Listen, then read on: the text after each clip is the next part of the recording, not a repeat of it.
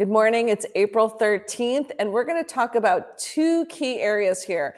I think number one, the dollars are going to be what 2023 is all about. And then two, you've probably been listening to a lot of people talking about shorting financials, maybe buying options on financials. Obviously, a lot of the financials start reporting tomorrow in their first quarter earnings season. So we're going to hit those two things today on the Longbow dashboard. So here on my tab, we're going to look at two ETFs. We're looking at the UUP, which is the US dollar, and then EEM. So as you can quickly see here is that we've got an oversold on dollar. So people have been betting against the dollar. The dollar is depreciating.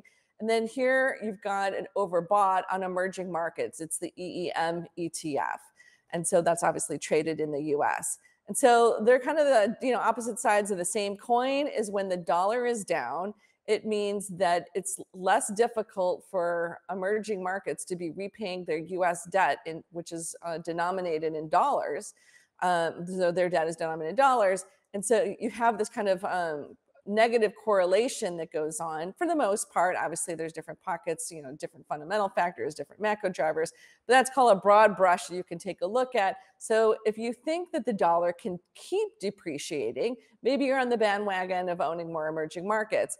If you think that this is just temporary, as people are getting excited about some of the soft inflation prints today, then you got to be really careful. So if you're just renting the emerging markets trade right now, you got to think about trimming that, hedging it.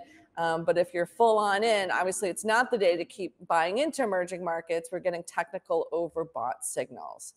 The other part of the coin is obviously the banking crisis that happened in the past month is still in the forefront of our minds. And we're going to be hearing from the banks, starting from some big banks tomorrow, about deposits and their expectations. There's two things that we're going to be looking for in the Q&A, not just the comments around deposits. We're going to be thinking about, are they tightening their lending standards? And then secondarily, are they going to be talking about regulation?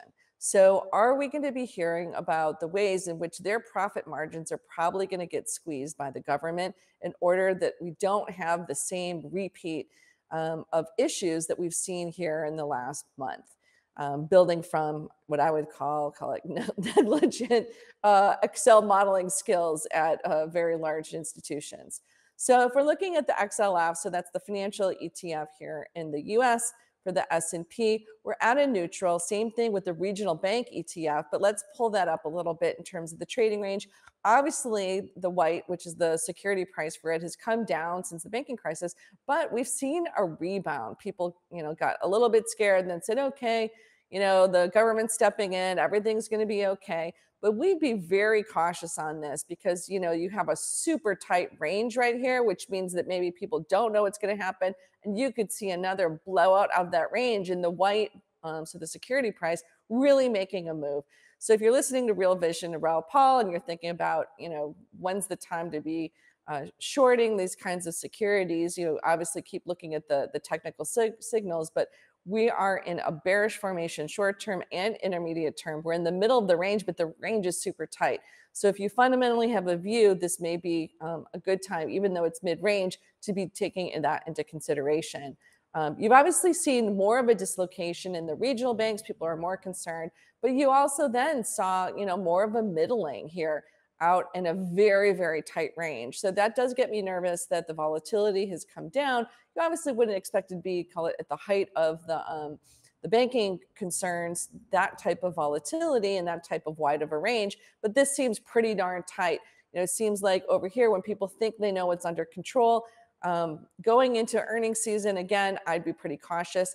But you've got, huge short interest on this ETF. So I would rather be, if I'm going to be shorting, doing individual securities, so doing your homework and shorting individual securities versus the ETF, which might be just an easier play that people did because they didn't want to do the work. And let's look back at the XLF. You're at the 11% short interest range. Again, not something that I'm going to love to be shorting. You're going to be wanting to do your homework if you're adding big banks into that.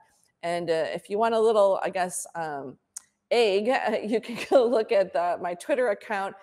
We just posted some numbers from CBRE on the the San Francisco office market.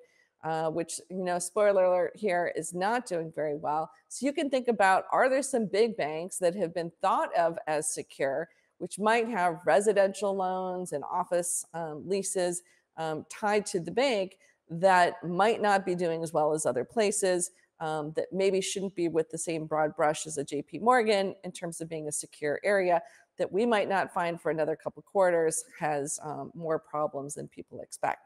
So that's it for today. We'll be talking tomorrow. Lots of earnings tomorrow for the big banks. So stay tuned and we'll keep you informed.